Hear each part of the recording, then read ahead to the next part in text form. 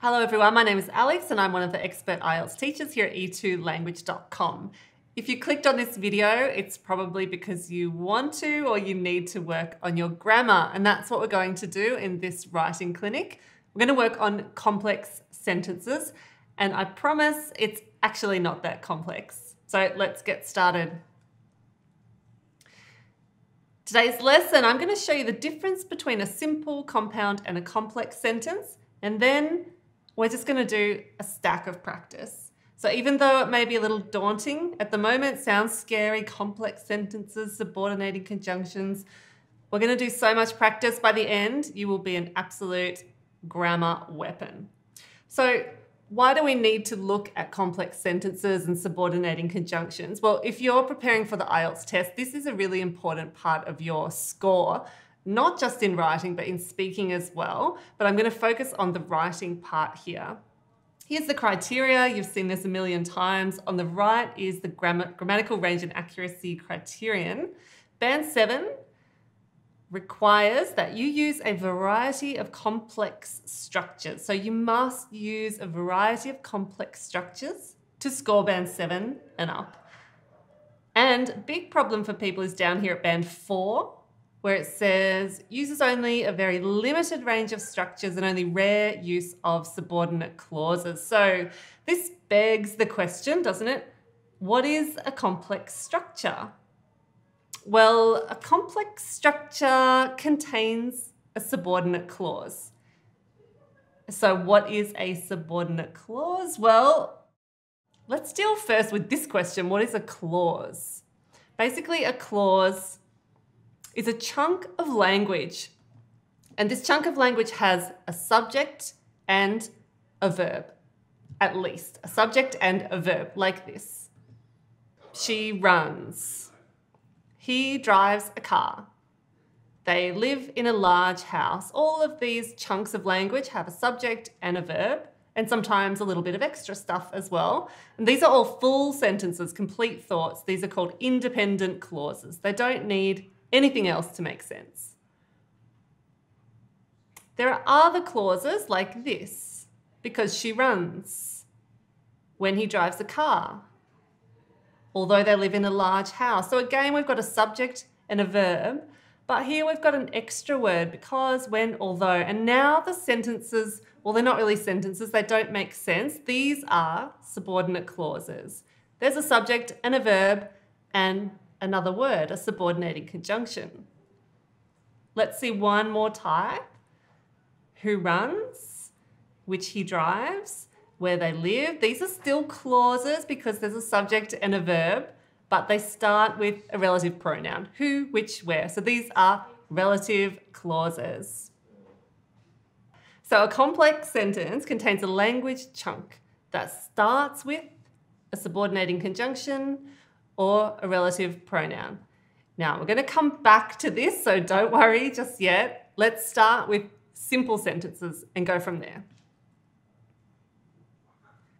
We already saw some simple sentences before, but here are a couple more. Many children play computer games. We've got a subject, a verb. This is a full, complete thought.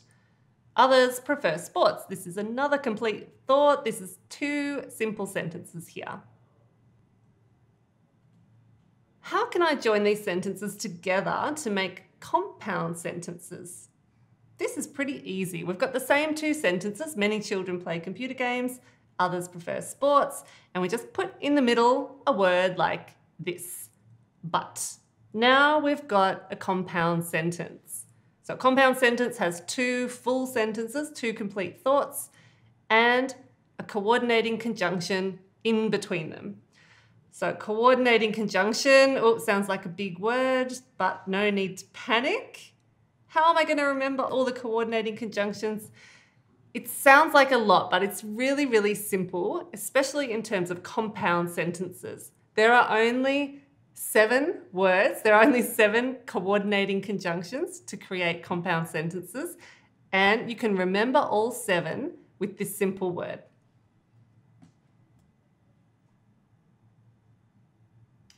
Fanboys.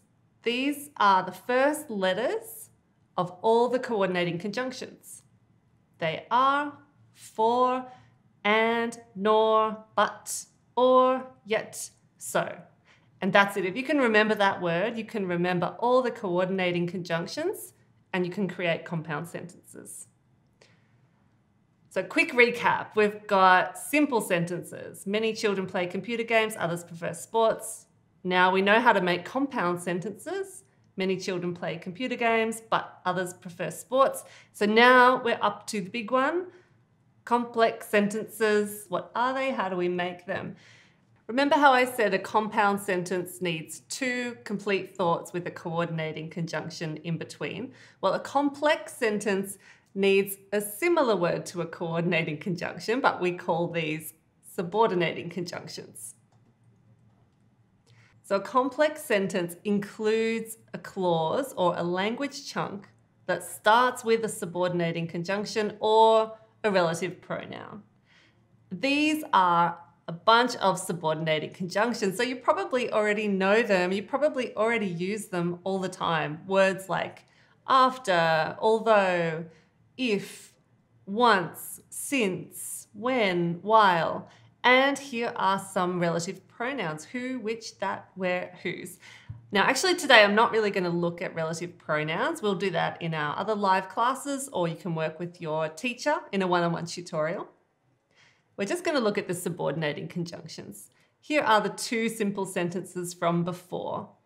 Now, if I want to join these two sentences together to create a complex sentence, I need to use a word from the box above. Look through those words. Which words could join these two sentences? So we're looking here for conjunctions that show contrast. And there's more than one. So hopefully you noticed these words: although, even though, whereas, and while. These are good conjunctions to show contrast. So we can start the sentence with the subordinating conjunction like this. Although many children play computer games, others prefer sports. And notice that there is a comma here. So when you start with a subordinating conjunction, you always need a comma after the first clause. Or we can put the subordinating conjunction in the middle. Many children play computer games, whereas others prefer sports. I haven't put a comma here, but it is sometimes possible to pop a comma in this place as well. You can see how subordinating conjunctions show a relationship between the two parts of the sentence. And the subordinating conjunctions do this in a variety of ways. They might be showing a time connection or a contrast connection or a conditional connection. So that's the first thing that I want you to look at now. Here's the list from the other page. And I want you to take 30 seconds and put each subordinating conjunction in the right column. Are they showing a relationship of time, of contrast, of reason, or condition? I'll do the first one. It's after. After is showing a time relationship. For example, after I got home, I cooked dinner. 30 seconds, put them in the right spot.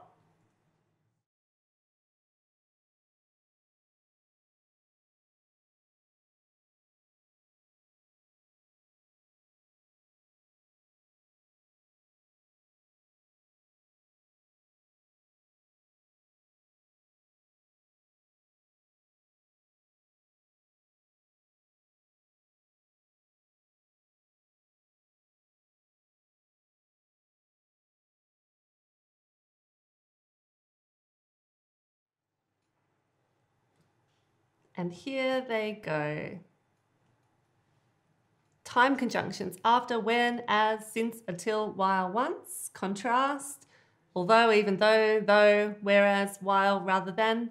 Reason: so that, as, because, in order to. And conditional: even if, provided that, if, unless, whether. And you'll notice a couple of the words fit into more than one column.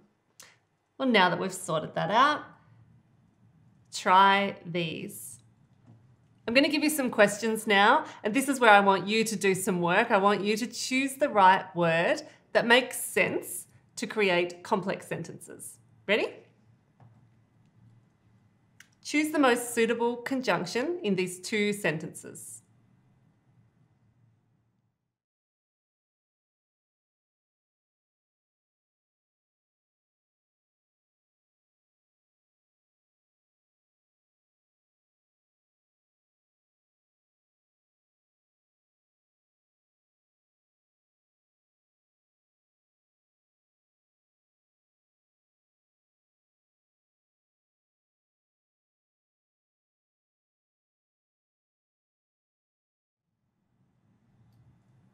And here are the answers. In order to improve public health, governments and individuals must work together. And number 2, gaming can have serious consequences for a child's social skills, even if their parents monitor their use. Let's do 3 more now. Choose the most suitable conjunction.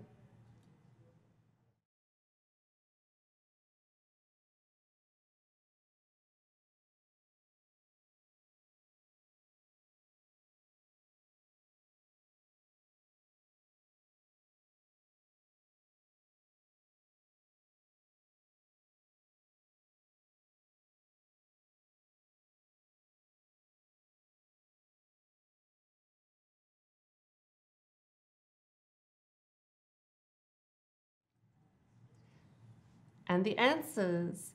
Most children will participate in sports provided that they are encouraged and supported. Because video games are so addictive, parents need to be hypervigilant. Schools could ban devices during class time so that screen time could be curbed. So far, so good. Now let's try a couple more difficult ones.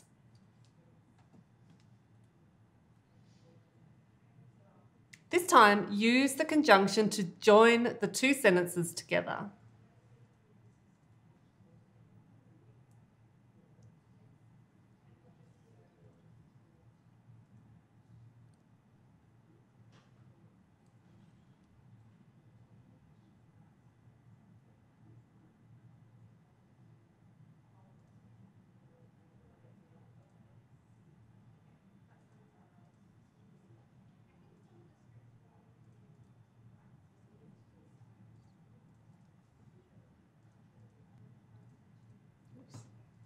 Now remember here that you can choose whether to put the conjunction at the start of the sentence or in the middle. So I'm going to show you some possible answers, but there may be other ways to write the sentence. As gaming technology has advanced rapidly in the last decade, it is almost irresistible to young minds. And competitive sports should be encouraged among children in order to improve health, fitness, and foster cooperation. So let's do 2 more like this.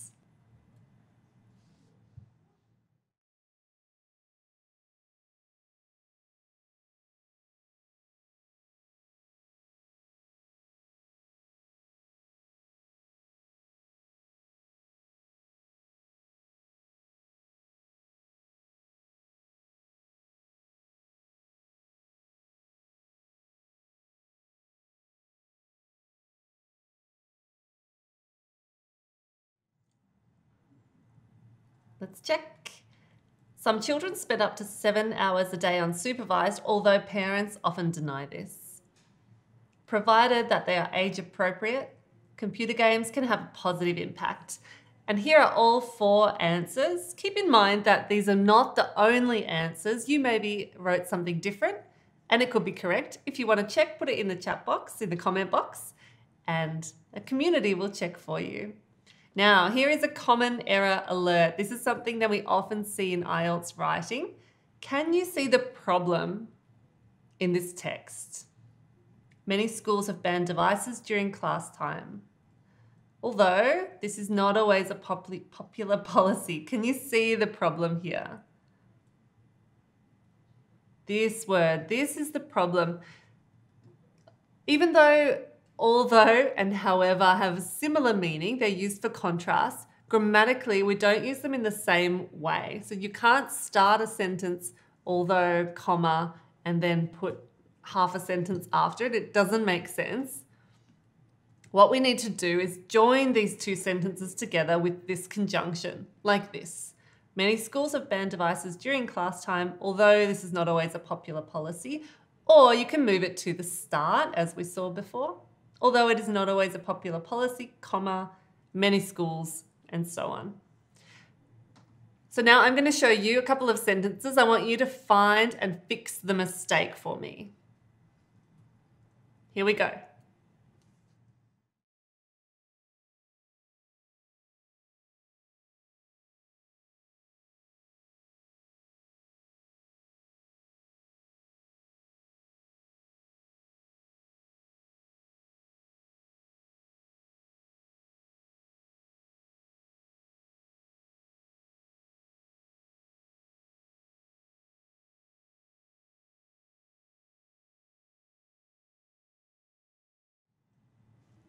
So hopefully you identified the problems here and fixed them up like this. Cases of screen addiction are increasing because mobile devices are now so engaging. Some parents forbid the use of devices after dark, while others are more lenient. Or, of course, you could put the conjunctions at the start of the sentences like this. So let's review. These are two simple sentences. We can make a compound sentence by putting a word from fanboys in between them. And this is a complex sentence. So now it's over to you. I'm going to give you a question and I want you to type your answer or your thoughts into the comments section. Make sure that you use some subordinating conjunctions. If you're feeling confident, try some relative pronouns as well. Remember that to score band 7 in IELTS writing and to avoid scoring band 4, you have to use some complex sentences. So even if you don't know or you don't always use all the subordinating conjunctions, you need to be confident with at least 3 or 4 of them and make sure that you use them in your writing. So here is your question. And type your answer. Do computer games have a positive or negative impact on children? You don't need to write a whole essay, just a few sentences showing me how you can use subordinating conjunctions to create complex sentences. Now, of course, for more help, jump onto e2language.com. We are 100% online test preparation. You can submit your writing and your speaking, get some feedback from our ex-examiners and our expert team of teachers. You might like to book a one-on-one tutorial and you can go through your writing in depth and in detail. And of course, you can join our live group classes. They are running twice a day and they are a fantastic way to work on your grammar and your vocab and your test skills as well. Be sure to subscribe, like, comment and share. And I'll see you next time on our E2 Task of the Week. Bye.